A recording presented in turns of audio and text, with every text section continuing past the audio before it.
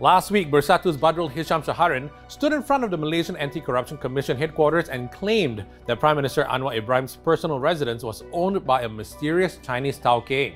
However, MACC Chief Commissioner Azam Baki says Badrul has yet to lodge a report on his allegations.